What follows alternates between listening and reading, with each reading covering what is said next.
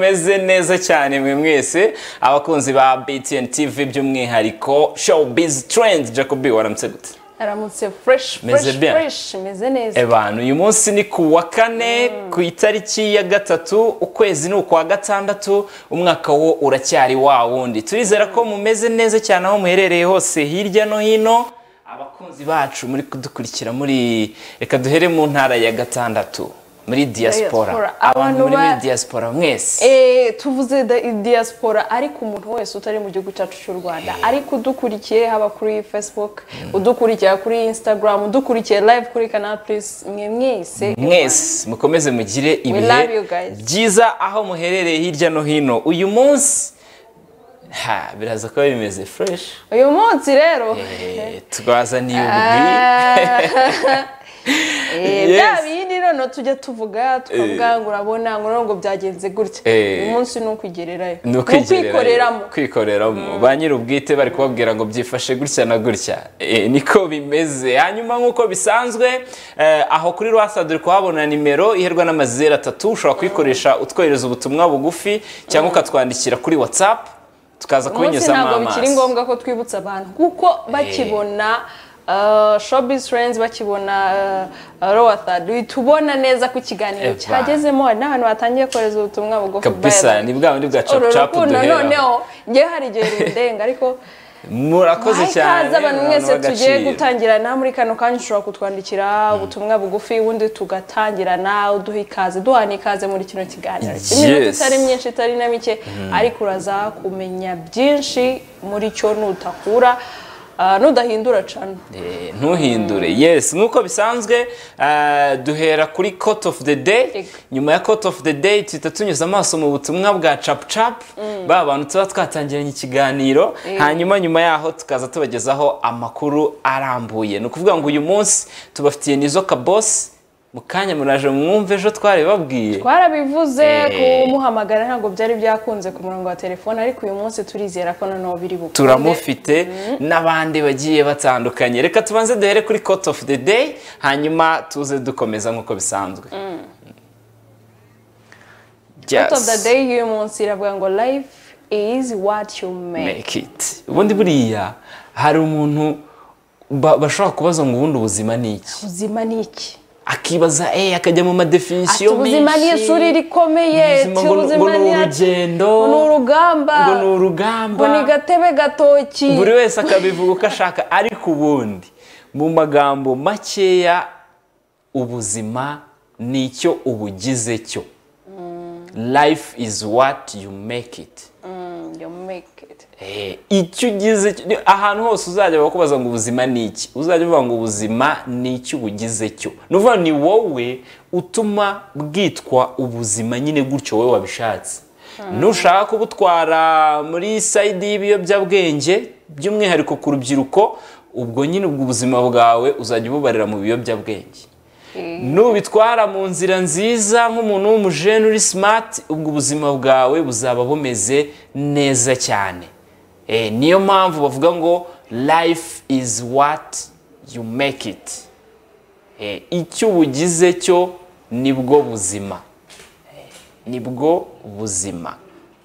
Ubuzima ubundi nyine nicyo ubugize cyo. Ibyo wizera, ibyo wumva ubuzima ari cyo nicyo biguha imbaraga zo kubukora. Ni wumva ko ubuzima bukomeye ntacyo uzigezaho bizarangira aho ngaho. Ariko ni wumva ko ubuzima ari bwiza imbere yawe ari heza nawe uzakora nyine igituma ubuzima bwawe buba bwiza. Yes, niyo mpamvu bavuga ngo ubuzima nicyo ubugize cyo. Kantu nta kantu gakomeye Jacobin. Nakantu gakomeye mu byumve neza mu bitekerezo mu bisesengura ubuzima nicyo ubugize cyo. Hanyuma ukora akakanya ubuzima niki kuri wowe? Ubuzima nicyo mbugize cyo. Ni icyo ubugize cyo nyine. Kuri jewe ubuzima ni ugutera imbere gutekereza kugera ku bintu bihambaye. Ibintu nyine ubwo izo ntekerezo zanjye zimbamo zo gutera imbere kugera ku bintu byiza kubana n'abandi amahoro urukundo gufasha aho bishoboka. Yes, ubwo nibwo buzima kuri njyewe. ubuzima ni bwiza, ubuzima ni umunezero kandi ibyiza byose bijyana n'umunezero. Nawe ubyumva uko nguko, niba wanaramutse nabi aranajya bavuga ngo waramukiye ibumoso. Niba waramutse nabi uhite wumva ko ubuzima nyine ari bwiza, ubuzima ubugira icyo ushaka ko buba cyo. Nimba wumva ushaka ko bukomeza gutyo nyine ngo nabyukiye ibumoso, ubwo nyine biraza gukomeza gutyo tuhore muri ndi ibumoso nabyukiye ibumoso. Nyine waba umeze ngo nta kundi ngo wabigenza ngo urabona ngo ubuzima buri kudutwara. Yego nyine buri kudutwara uko bushaka, ariko se wowe uruhare rwawe wabigizemo, wabihaye uwuhe murongo, wabihaye ikihe cyerekezo ubijyamo? Nicyo biba bivuze. Niyo quote of the day twari tubafite kuri uyu munsi wo ku wa kane. Hanyuma nk'uko bisanzwe iyo tuvuye kuri quote of the day tuhita tujya ku butumwa bwa cap. Hanyuma abantu muzi ubwenge mujye mushaka ahantu mwandika utu dukoti, kuko tujya dufasha mu buzima. Iyo wumva utameze neza ariko ugatekereza kuri ya quote twavuze, niyo mpamvu haje wi segment kugira ngo igufashe kumva ko ufite icyizere muri wowe. Karakanyuze amareka nigire ubutumwa bwa cap bugufi. Yungu ati morning brothers, tubahaye ikaze kandi murakeye. Ni Trifaze Nyamata. Niko kuri ubuzima buzaba bwiza, turabakurikiye. Asante sana. Urakoze cyane Trifaze n'abantu bose muri Nyamata. Ati nitwa Dushima Imana Chantal, ndabakunda pe, ndabishimiye. Urakoze cyane Chantal, natwe turabakunda. Ngo hari kuri WhatsApp kandebe ubutumwa no bwaje ari bwinshi. Ati mwaramutse neza, mbaye ikaze bavandimwe beza, nkunda cyane Iva Jacoben, ndabakurikiye mu kiganiro nkunda cyane. Urakoze cyane. Ni Pasi Igahanga. Pasi urakoze cyane. Tubaye ikaze. Ni Josie ku Gisozi, tubaye ikaze muri kiganiro Ndi ku Gisozi. Ati murakeye. Ni Anne Nyamata Jacobine, wambaye neza, merci, uri gutwika. Ivan ndamukunda cyane. Nanjye ndakwemera cyane. Ubwo se zaho twagarukira. Reka hello, welcome basore. Ni Eric Kuru. Yes. Ubundi turaza message yari yanditse. Yes, ubundi turaza kubunyuramo nyuma turi kugana ku musozo. Hanyuma amakuru tubafitiye, reka tuyahere kuri iyi nkuru. Honorable Bamporiki, harya ubu aracyari honorable, yabaye minister. Ako nyine nago rivaho ubanza. Nago rivaho. Yego, Minister Bamporiki ni umunyamabanga muri Minisiteri y'Umuco. Yagize atya yakira abahanzi baserukiye u Rwanda mu irushanwa rya The Voice Africa. Abashimira uburyo bitwaye, uburyo bimanye u Rwanda. Bakoze iyo bwabaga, bakoze ibishoboka byose. Wageze muri ririya rushanwa. Yego. Umwaka ushize u Rwanda byatangiye ruserukiwe n'abantu batandatu nk'uko muri kubibona. Harimo Aline Sano, ari nawe wageze kure muri bose.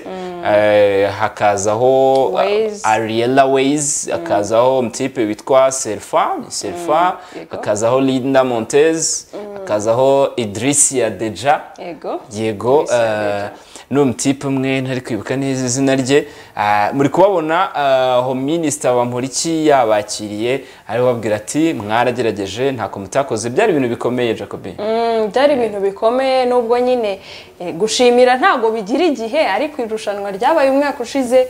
Ariko yarabizirikanye, aravuga ati aba bantu hari icyo bakoze ku muziki w'u Rwanda, cyangwa se hari inkunga batanze ku muco gakondo. Ariko ubwo bajyaga kuririmba babanzaga bakavuga imyirondoro mu Rwanda, bakivuga bacishagaho utu documentaire twa buri muhanzi cyangwa se buri mu performer wese ugiye guperforminga, bikagaragaza nyine ko ari umunyarwanda. Hakabamo na Aline Sano wageze ku rundi rwego, we yageze kuri demi final. Ati cyo kora cyo. Mu Rwanda ntago twari tuzi ko. Yes, ntago urabona ni irushanwa ryari ryitabiriwe n'abantu benshi, uva ryitabiriwe n'abantu baturutse mu bihugu byose bikoresha ururimi rw'igifaransa ku mugabane wa Afrika. Ni ibihugu byinshi. Buri gihugu cyagiye kigira abantu batandatu wenda bagiye bagiserukira. Bari abantu barenze 100. Baragenda ku bw'amahirwe makeya, bagenda bavamo. Bamwita Linda Montez, yagize amahirwe yo gukomeza mu byiciro byakomeje. Ariko biza kugera noneho aho basigara ari abantu bari munsi ya 20 harimo umunyarwandakazi Aline Sano tware babwiye hano aba ikibazo cya covid wari umwaka ushize corona igitangira hagarara barongera basubira ejo bundi yaviriyemo mu kibazo nyene cy'amajwi yes ikibazo cy'amajwi ariko twarabivuze kumushimira byari bikwiye bose hamwe kubashimira byari bikwiye ndetse binabatera imbaraga bikanamotiva n'abandi na cyane ko bari hariya amazina yabo yose haba handitseho Rwanda yego habanditseho Aline Sano hagahita hajyaho n'igihugu aturukamo so rero urumva nimba ari hariya ku izina ry'u Rwanda tuba tukwiye kumushimira no kubatera ingabo mu bitugu kuko bakoze iyo bwabaga bakoze ibyo bari bashoboye ubwo rero hari abantu bajyaga batabyishimira bagaya bavuga ati hakirwa ikipe y'igihugu gusa iki ubwo icyari cyagaragaye bavugaga ko n'ababishinzwe abari babashinzwe abahanzi batigeze bafasha Aline Sano ariko kumushimiraho byarabaye arabitekereza avuga ati mugani hari icyo twagomba kuba twarakoze ariko ntago byatubuza no gushimira ko gushimira nyine ni byiza yego ngayo nguko hanyuma tuvuye kuri iyi nkuru mbere yuko tuvugisha nizo gatoya reka tubanze tubabwire kuri iyi nkuru y'umugabo witwa Eric Senderi international hit agajye yiwe indirimbo iyo utekereje Senderi nihe ndirimbo itikuza Ben aho gicira cyita kiza mbere y'indirimbo n'amafoto yo muri gumago ngaho yikoreye igitebo ngahaje mu icupa rya byeri twadukorye nyine two muri gumago nitwo twagendaga nitwo tuhita tuzamo mbere y'ibindi international hit rero Eric Senderi kuri ubu ngubu yagizwe ambasaderi w'uruganda rwenga ibinyobwa rwitwa Ngufu Gin Limited uruganda rwitwa Ngufu Gin Limited ubu Senderi niwe wagizwe brand ambassador w'uru ruganda hanyuma murabizi ko ni Jay Polly wari ufite iyi deal yego iyi deal yari ifitwe na Jay Polly ariko yanasinye miliyoni hariya ni ijana bari banze kubitubwira byavugwaga ko kuko mu gihe bateganaga kubishyira hanze ngo bavuge n'amafaranga n'igihe bazakorana nibwo hahise haza miliya saga yuko bamufunze hanyuma rero uruganda rw'urumva ruba ruri muri business baravuga ati reka duhindure ambassador nyine ambasaderi tumuhindure dusinyisha undi ariko mu Rwanda hose barareba basanga international hit nyine ni international ni mpuzamahanga bagati uyu mugabo reka aba ari we utubera ambasaderi ntago byadukundiye ko tubona interview ye ariko ku munsi w'ejo ejo ndabijeje rwose ko tuzaba tumufite kwa gatanu tuzaba dufite bivugaho turebe n'amarangamutima yacu niteze interview ye oyabone gereze ntekereza nk'ibintu azavuga mariko ejo Imana izamfashe nzagarije yes ku munsi w'ejo tuzagerageza kubazanira ikiganiro cya Senderi ari kuvuga kuri iyi contract nshyashya hanyuma katwite dushaka Nizzo murabizi ko ejo twababwiye inkuru y'ukuntu agiye gushyira hanze indirimbo nshyashya baza niba atakiri kumwe na Humble Jizzo yego n'amakuru yavugaga ko bashobora kuba batakiri kumwe ubu ngubu ku murongo wa telefone turi kumwe na Nizzo Kabosi waramutse gute Musa aramutse neza mwaramutse naramutse neza kabisa ebana sinzi nimba munanyumva neza ndi mu mihanda ya turi kukumva nta kibazo rwose natwe twaramutse neza kuri BTN TV abantu bazizera baramutse neza yego kubera Imana ibintu niterebye Nizzo Allo yego ejo bundi ubugize utya ukubita hasi aga coming soon k'indirimbo nshyashya igiye gusohoka banza utubwire iriya ndirimbo bimeze gute ubundi iriya ndirimbo nabyita ko ari nk'intangiriro ya album turi gutegura ariko ni ikintu umuntu aba yashyize hanze kubera ko abafana bacu abantu benshi muri rusange bumva ikinyarwanda bazaga bimeze gute nibuze mwaturemeye mukadushyirira akantu hanze rero nari mfite inyota byibuze yo kuba hari ikintu cyaba kiri hanze noneho tugategura neza byimbitse iyi albumu tukayigeza ku banyarwanda. Uri kuvuga album nkahita numva uri kubisanisha na Urban Boys. Turi gutegura album kandi iyi ndirimbo ni wowe urimo na wa featurinze Jolly Peace na Social Mula. Kubera iki Humble Jizzo atari muri iyi ndirimbo Nizzo? Humble Jizzo arimo, uri impamvu mvuze ko arimo ni ibitekerezo indirimbo yakozwe hari, ariko hari impamvu nyinshi zitatumye aboneka kandi byari bikenewe cyane. Yigeze kurwaza umwana ntiyaboneka, arwaza n'umudamu, kandi twebwe iyo twashyizeho ikintu ko kigomba gusohoka kirasohoka. Ariko by the way sinanavuga yuko ari cyo cyonyine kigiye gusohoka atarimo cyangwa ntarimo. Ni mu rwego tugiye gukoramo, hari urwego mbese hari uburyo bwinshi tugiye gukoramo mu rwego rwo gukora umuziki wacu kugira ngo izina ryacu ridakomeza rijya hasi cyane. Iyo twaba buri umwe afite imirimo yiwe isanzwe. Okay. Ibyo bishatse kuvuga ko Urban Boys haba ku ndirimbo cyangwa se umushinga umwe akora atemerewe kuvugamo Urban Boys, kuko nyuma ndi kubona Urban Music President Nizzo. Ikindi twigeze ndibuka hari igihe wa Safi akirimo akivamo twakoze press conference turi kuvuga yuko aho bigeze groupe ntabwo ikiri groupe ishobora kuririmba, ni groupe ni company yavamo ibintu byose. Ubu twebwe tuyisigaranye, nitwe buri umwe ugomba kurinda iryo zina, ariko n'ubundi ibintu byose ni nk'uko iyo ndirimbo bazayibona kuri channel ya Urban Boys. Izajya kuri channel ya Urban Boys.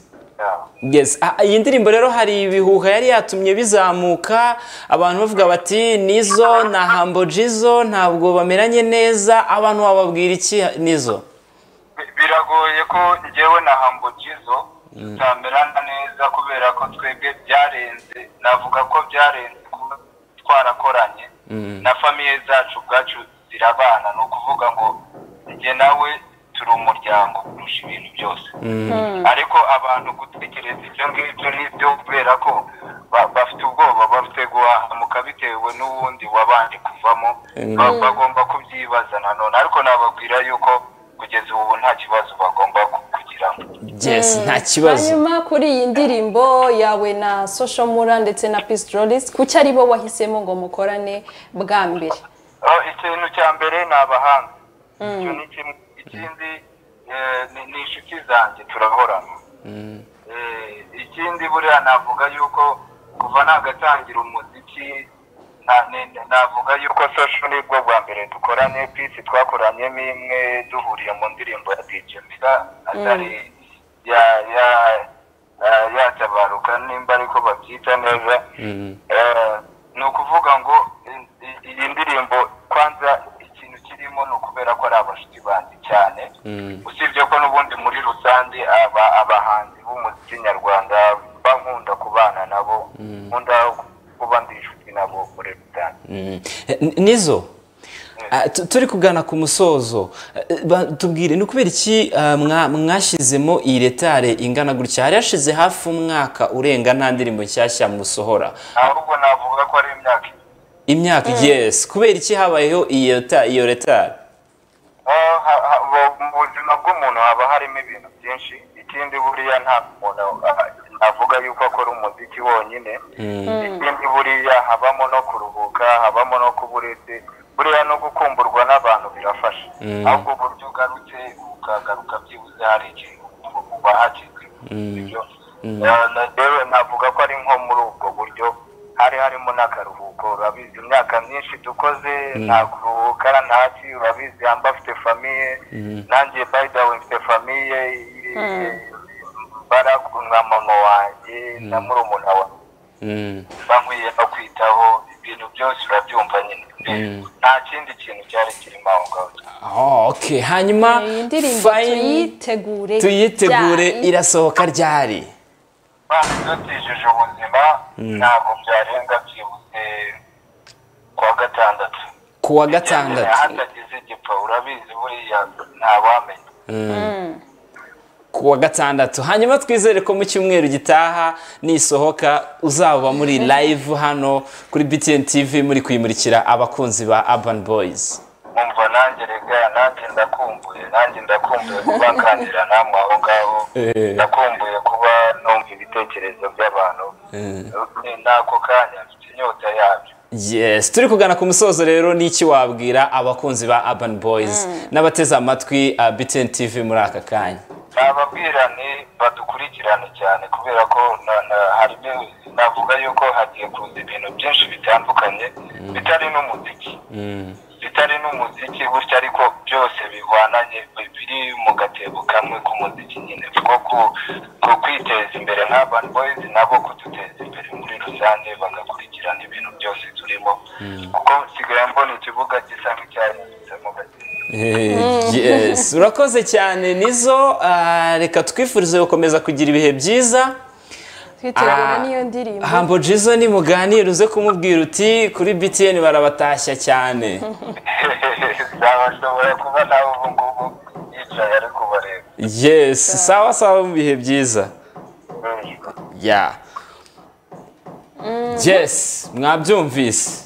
Niyo mpamvu ntabwo dukunda ibintu ngo byo kubabwira inkuru zikarangira gutyo gusa. No, dukunda ukuri.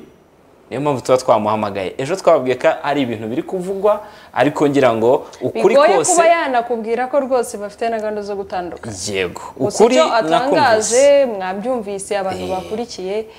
Nizera ari ibyo nyine twagakwiye gufata. Tugomba kugendera kuri version ye.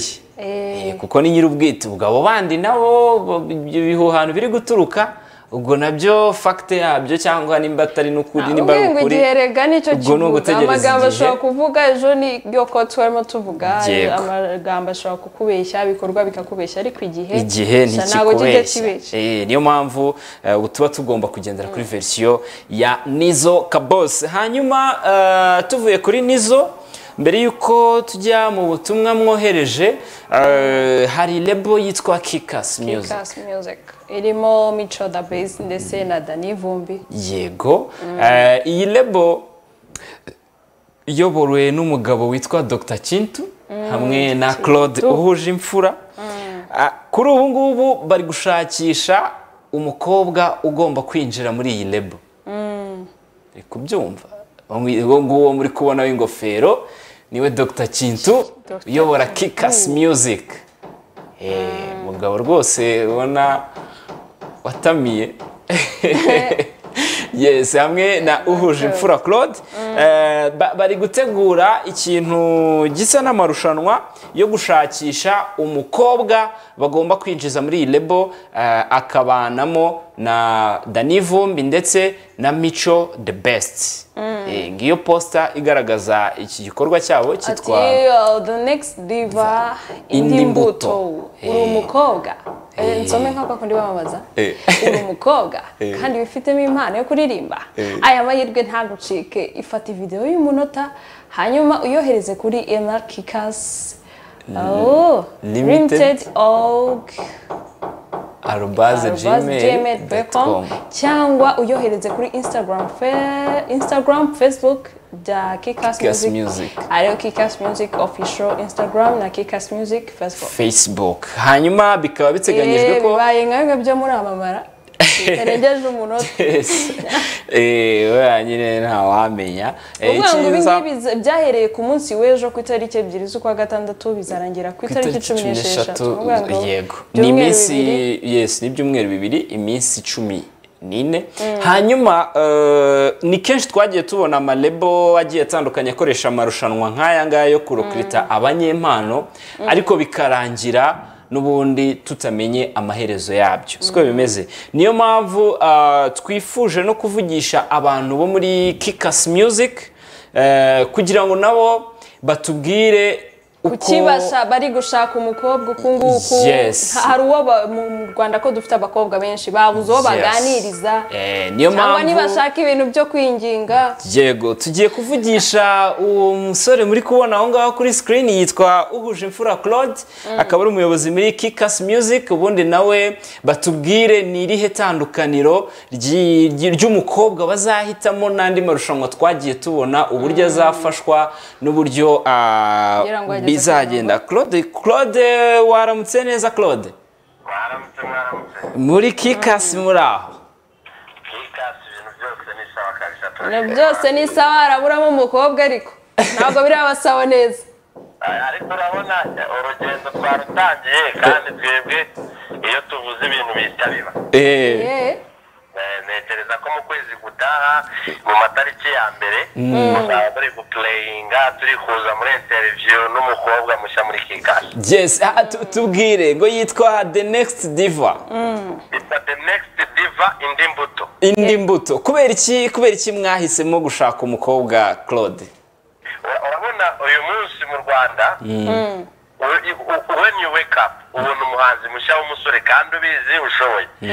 Dufata igihe kinini turi kwibaza ese mu Rwanda nibo abasore nibo bashoboye gusa dusanga hari n'abakobwa bashoboye ahubwo hari inzitizi nyinshi zigaragara kutabona babafasha kuba ujya guhura na producer ugasanga si umuziki gusa yotote n'ibindi so ikindi umuziki usaba time nini umukobwa atakishoza nubwo tuvuga ngo uburinganire ariko hari ibintu kuringaniraho bitazahita byihuta nk'umuhanzi w'umuhungu ashobora nko kurara muri studio day and night ategereje producer ariko nk'umukobwa ntabwo bishoboka abakeneye no kugira ikindi kintu akora so rero dufata umwanzuro wo kuba none reka tuhababere dufate byibura buri mwaka tujye tuzamura umukobwa umwe bizagera mu myaka izaza hari abakobwa benshi bamaze kugaragara muri music.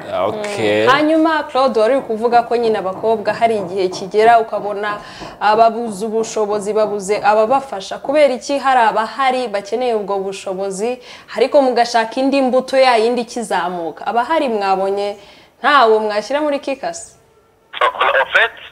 Ni ikibazo cyiza abahari ntekereza ko iyo umuntu yabashije gukora rimwe agakora kabiri yashoboye haba hari abantu benshi bamureba haba hari abantu benshi bamureba bamusapotinga muri competition turi gukora turi no gusaba ababyeyi abafamiliye bafite abana bafite impano mu ngo zabo babasapotinga kuko ni umwuga wakiza umwana kandi ukaba wanagira icyo sapotinga kuri family. So rero iyo wabashije gukora indirimbo ya mbere ugakora indirimbo ya kabiri ku myumvire ya KIKAC tuba twumva ko wanagira ubushobozi bwo gukora iya gatatu twagufasha no gukora iya gatatu kuko n'ubusanzwe dusanzwe tubikora hari abahanzi dufasha for free batari muri label tukaba twabafasha gukora production ya audio cyangwa se tukamufasha muri video ko dufite video producer dukorana bya hafi yitwa Faizo hari uburyo tunegose twagafasha uyu muntu inkunga yacu kuri uyu muntu ni ingiyi byo tubikorera abageze mu muziki imbere abakizamuka ku mpande zombi. Twatekereje kureba indi mbuto niba abana badafite ubushobozi na buke bwo kwintroducinga muri music. Hanyuma Claude twagiye tubona lebo nyinshi zitandukanye zagiye zikoresha amarushanwa yo kurikrutinga abanyempano bashyashya ariko bikarangira n'ubundi tubonye posta y'irushanwa ntitumenye final yayo uko byarangiye cyangwa uko umuhanzi yafashijwe. Mwebwe ni irihe tandukaniro mwagaragaza cyangwa mwatubwira ryumvikanisha ko koko uyu muhanzi Next Diva mugiye gushaka azaba agiye mu maboko meza azamufasha bitandukanye n'ibyo twari tumenyereye?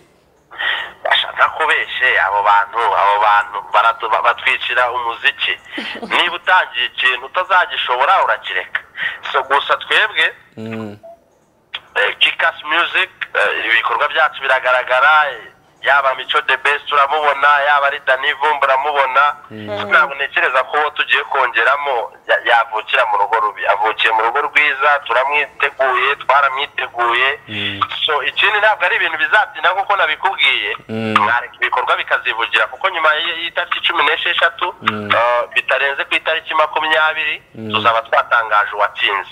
zamwatangaje watsinze. Rero ni itariki 20 z'uku kwezi abari kukumva bagerageze bashiremo imbaraga biyandikishe no kohereza akavideo k'umunota umwe kuri Instagram cyangwa kuri Facebook cyangwa kuri email ubundi tugarushaho kureba ninde muntu ugiye kujya hagati ya Dani Vumbi na Mico the Best. Ikindi n'abanditsi beza yashobora kuba ari umuhanga mu kuririmba adafite tala yo kwandika, baramwigisha baramufasha kumwandikira indirimbo hama bakanamwigisha uburyo cy'umuntu ashobora kwiyandikira indirimbo kuko byose biba bishoboka.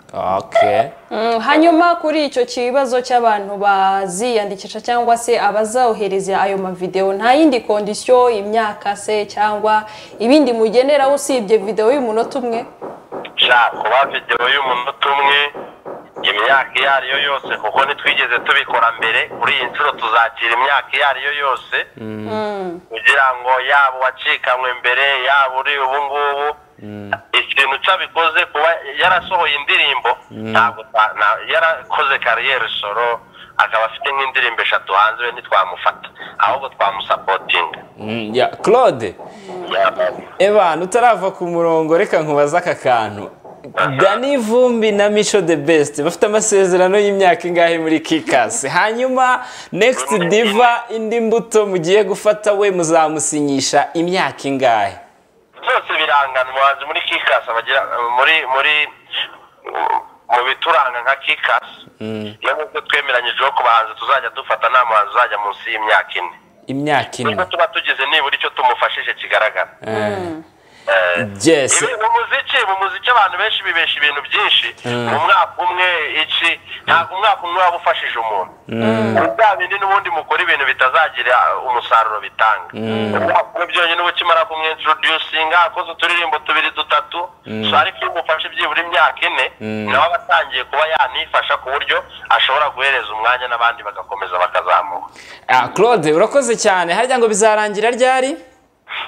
Kwiyandikisha byatangiye ejo hashize, bizarangira ku itariki 16 kuko ku itariki 20 tuzagaragaza uwatsinze.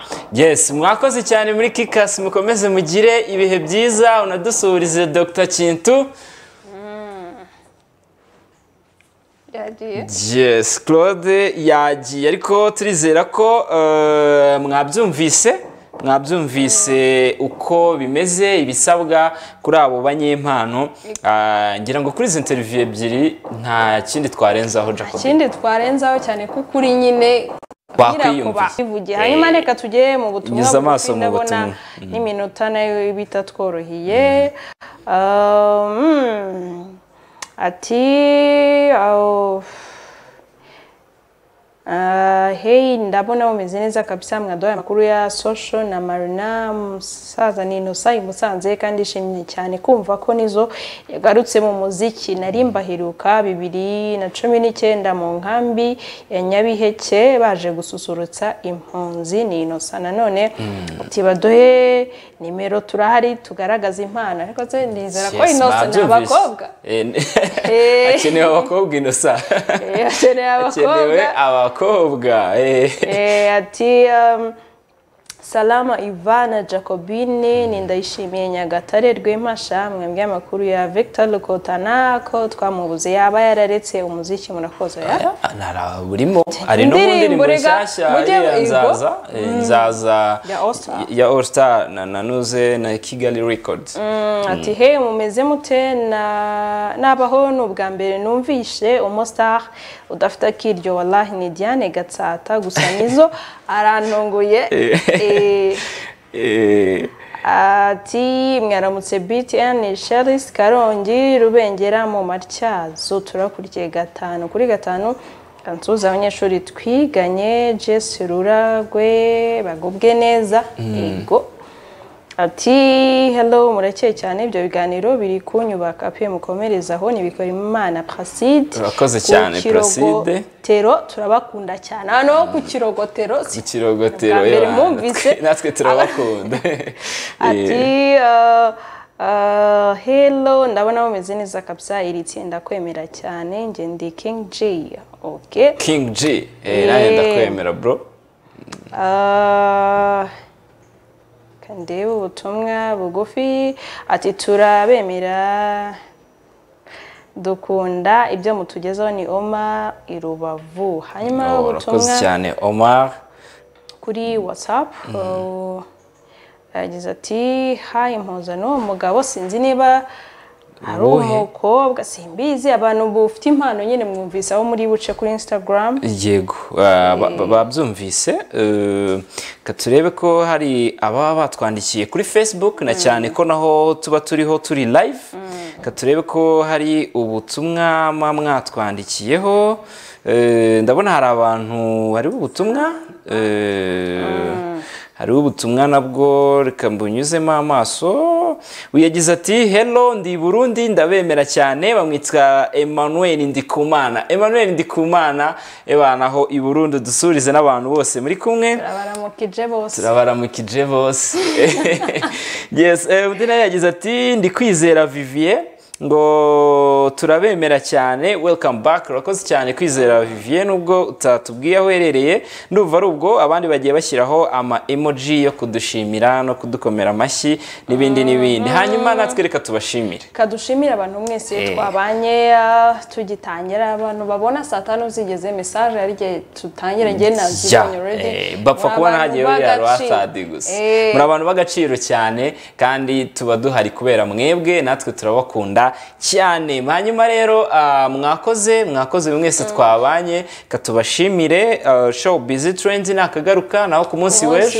kadushimire badufite the play ku mugoroba hari the play 11 nimuze gucikwa dushimira abantu bose twabanye dushimira Kapo nawe wadufashije Kapo muri technique ari abakoze kumwe na Jeff muri abantu bataramu hari n'undi muntu ubu biri inyuma batajya babona kuri kamera yitwa Ines Manager umuntu witwa Ines ebana salute we adukurikirana yicishekeye ibintu bari kubikontrola ari hariya bucece nimubona imbarimo afite agaruka kamwe yazanye imbaraga mu gitondo bijya mumenye ukuntu byagenze niyo ngo taje yaza yarakaye mwakoze cyane mwese ShowBiz Trends nakagaruka naho ku munsi w'ejo mukomeze mugire ibihe byiza.